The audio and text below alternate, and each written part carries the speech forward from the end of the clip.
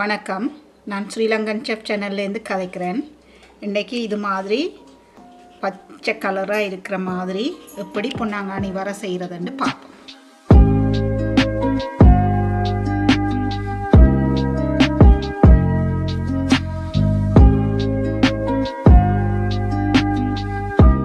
இதுக்கு தேவையான பொருட்கள் வந்து பொன்னாங்கானியில் எல்லாருக்கும் தெரியுமான்னு நினைக்கிறேன். வெங்காயம் சாப் பண்ணி வச்சுருக்கு சின்னனா, கொஞ்சம் ஒரு பச்சை மிளகாய் அதுவும் சாப் பண்ணியிருக்கு, இது கருவேப்பிலை இதுவும் வெட்டி வச்சுருக்கு, தேங்காய் பூ, இதை விட உப்பு, கொஞ்சம் எண்ணெய், மஞ்சள் தூள், இது நான் போடைக்குள்ள சொல்கிறேன். இப்போ இதை எப்படி க்ளீன் பண்ணுறேன்னு ஒருக்கா பார்ப்போம். இந்த பொன்னாங்கானியை எடுத்து உடைக்கேக்கில் எப்போதும் இப்படி எடுத்து இப்படி ஒருக்கா தட்டி போட்டு உடையுங்க. ஏன் சொல்கிறேன்னு சொன்னால் இந்த இந்த இதில் வந்து ஒரு பச்சை கலர் பூச்சி கண்டிருக்கிறேன் இங்கே. அதாவது வந்து இப்போ இலங்கையிலேன்னு சொன்னால் பூச்சி எழுதல் வாரதுக்கு நிறைய சான்ஸ் இருக்குது. இப்போ வெளிநாட்டிலேண்டா இல்லை, ஆனால் இல்லைன்னு சொல்ல இல்லாது. ஏன்னா நான் ஆல்ரெடி 2 தரம் கண்டிருக்கிறேன். ஆனால் நான் எப்போதுமே நான் சின்ன காலத்துலேருந்து பழையினதுலேருந்து இப்படி தட்டித்தான் எங்களோட அம்மா செய்கிறவா. அப்போ அதன்படி நான் செய்கிறேன். அப்படி தட்டைக்குள்ள தான் ஒரு நாள் நான் கண்டேன். நான் இப்படியான இலைகள் வேண்டாம், இது பாருங்க, இது வேண்டாம். மற்றது என்ன சொல்ல வாருங்கண்டா, அடுத்தது என்னன்னு சொன்னால், இப்போ சில பேர் வந்து இந்த இலைகளை தனித்தனியாக தான் இப்படி எடுத்து போடுறவை, தனித்தனி ஒரு இலையாக தான் எடுக்கிறவை. இது இப்படி எடுக்கிறது இல்லை, இது இப்படியே இந்த தண்டோடையே தான் போடணும். இந்த தண்டோடையும் எப்படி எடுக்கணும்னு சொன்னால், இந்த தண்டில் வந்து இப்போ சிலது வந்து இப்படி உடைஞ்சு கொண்டு வேற இது இவ்விடத்தில் உடைக்க இல்லை, இவ்விடத்தில் உடைஞ்சிட்டுது. அது மாதிரி இதையும் பார்ப்போம், இதில் உடைஞ்சிட்டுது. இதை பார்க்கவே தெரியுது இது உடையாதுண்டு. அதை விட்டுட்டு எடுத்துட்டோமா. இப்போ இந்த இலையை தனியாக பிடுங்கி இப்படி உடைச்சி போடுவோம். அது மாதிரி தான் இதுவும். இது உடையுது, இது தேவையில்லை. இப்படி விரைக்கில் இந்த இலையை தனியாக போடலாம். இங்கே இப்போ உங்களுக்கு இதுலேயே பார்க்க தெரியுது. இந்த தண்டு எடுக்கலாம், வேணுமெண்டா எடுக்கலாம். ஆனால் இந்த தண்டு உடையாதுங்க பாருங்க. இவ்வளோ இது போட இல்லாது. இது டார்க்காக இருக்குது, டார்க் கலராக இருக்குது, அதாவது கடுங்கலராக இருக்குது. அப்போ இந்த பக்கம் உடையாது, இதில் உடையும். ரைட். இந்த தண்டையும் வெட்டி போடலாம், சின்னனா வெட்டினால் சரி. அது அநேகமாக்கள் எடுக்கிறது இல்லை, ஆனால் அதை எடுத்து தான் அது செய்கிறது உண்மைக்கும். சரி, நான் இதை க்ளீன் பண்ணிவிட்டு உங்களுக்கு காட்டுறேன்.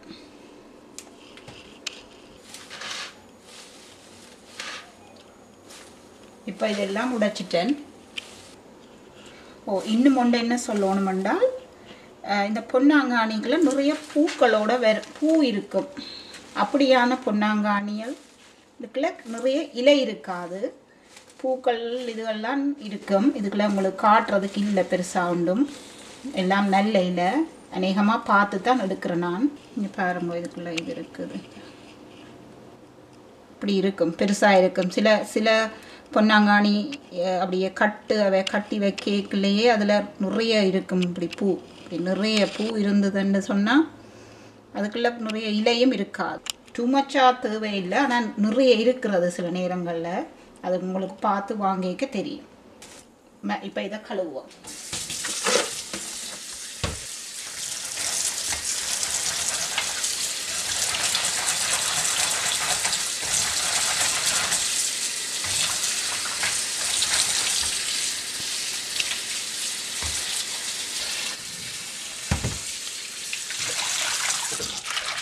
கழுவையில் நல்லா 2 தரம் அலசி கழுவணும். என்ன காரணம்னா, சில நேரங்களில் இது வந்து ஒரு மணலுக்குள்ள, அதாவது வாய்க்கால் மாதிரி இடங்களில் வளர்றதுன்னு சொல்கிறத, அதால் மண்ணுகள் ஏதாவது இருக்குமென்று சொல்லி 2-3 தரம் கழுவணுமென்று சொல்கிறது. எப்போதும் 2-3 தரம் கழுவினா ஒன்றும் பிரச்சனை இல்லை தானே.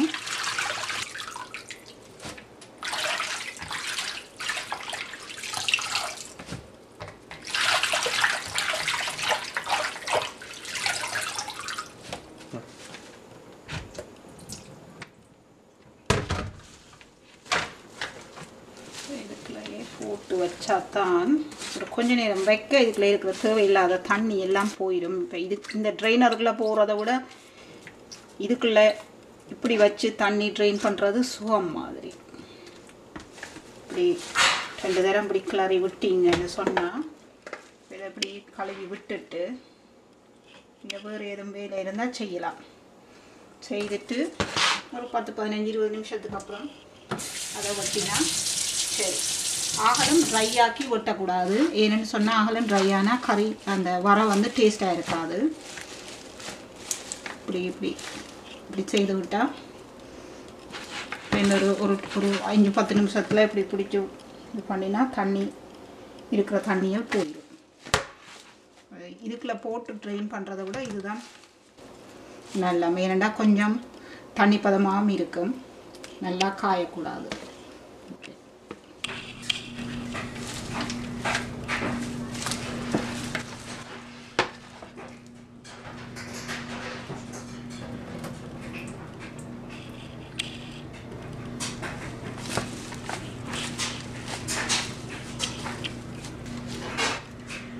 எப்போதும் இது வெட்டைக்கில் கூரான கத்தி வச்சுருந்தா சின்னனா வடிவாக வெட்டலாம். கத்தி கூறு இல்லைன்னா தீட்டி வச்சுருங்க. தீட்டி போட்டு வெட்டிட்டு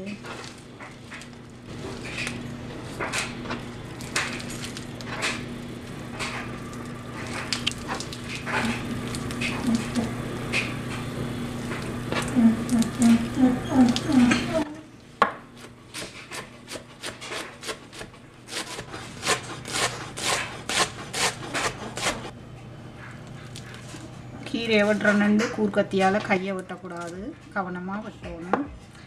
இப்படி வெட்ட தெரியாட்டா இப்படி என்னாலும்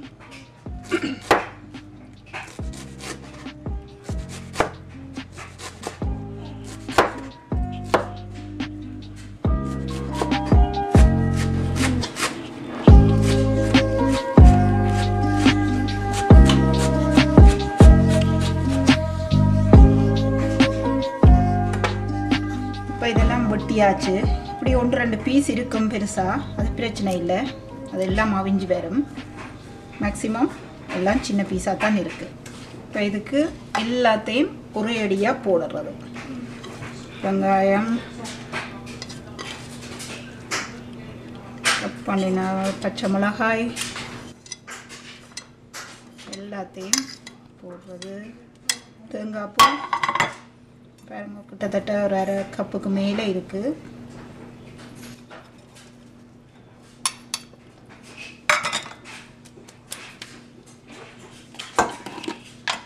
உப்பு அதுவும் உங்களுக்கு ஏற்ற அளவா.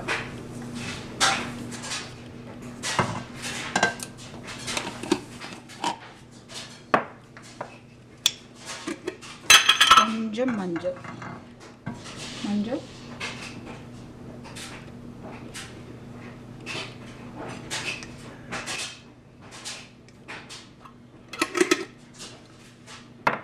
இதை இனி அடுப்புக்கிட்டே எடுப்போம்.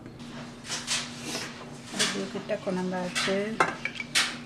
கணக்கு இதுக்கும் நிறைய எண்ணெய் விடணும் மண்டி இல்லை.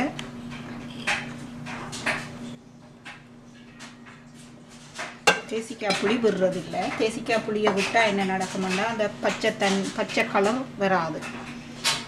இப்போ அடுப்பை போட முதல்ல இதே ஒருக்கா மிக்ஸ் பண்ணிட்டு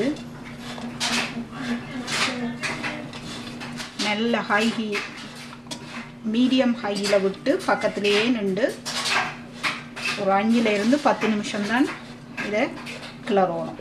அதை அவிஞ்சிடும். ஓகே, இதுக்கு இன்னும் கொஞ்சம் தேங்காய்ப்பு போட போனது. நான் ஃப்ரீசரில் இருக்கிற 3 வீக் ஃப்ரீசரில் வச்ச தேங்காய்ப்பு அதுதான்.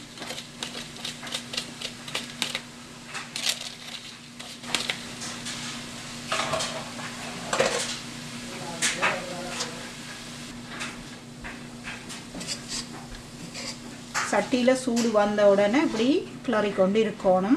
ஏனெண்டா அப்படியே விட்டால் என்ன நடக்குமென்றால்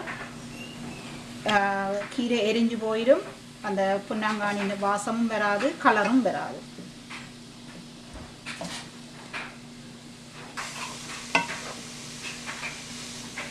ஹை ஹீட்டில் வச்சு இப்படி கிளறோணுமென்று சொல்கிறேன்னு சொன்னால் நீங்கள் நெருப்பை குறைச்சிருந்தால் என்ன நடக்கும்னு சொன்னால் நிறைய தண்ணி மாதிரி வந்துடும். ஸோ தண்ணி வற்றுறதுக்கு கொஞ்சம் நேரம் வச்சுருக்க தேவைக்கு அதிகமாக, அதாவது இலை வகைகள் தேவைக்கு அதிகமாக அவியக்கூடாது. அதுக்காக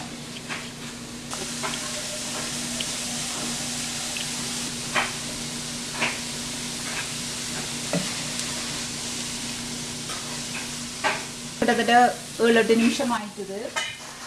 ஒரு 1 மினிட் மூடி விட்டுட்டு பக்கத்துலேயே நிற்கணும்.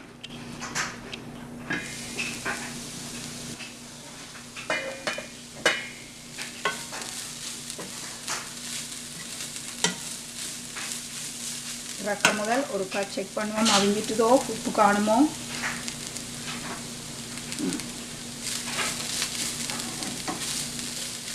அடுப்பு நிப்பாட்டியாச்சு. அவிஞ்சிட்டுதுன்னு சொன்னால் பேருந்து இந்த சூடான சட்டியில் இந்த கீரைகளை வச்சு கொண்டு இருக்கக்கூடாது, இருந்தால் அது கருப்பாயிடும். ஸோ அவிஞ்சிட்டுது, நீராக்குவோம்.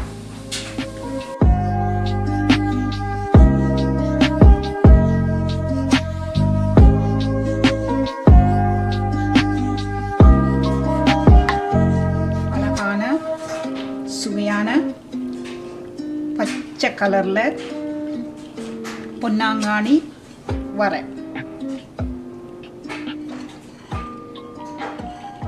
இந்த வீடியோ பிடிச்சிருந்தா லைக் பண்ணுங்கள், ஷேர் பண்ணுங்கள், சப்ஸ்கிரைப் பண்ணுங்கள், செய்து பார்த்து எனக்கு கமெண்ட் சொல்லுங்கள்.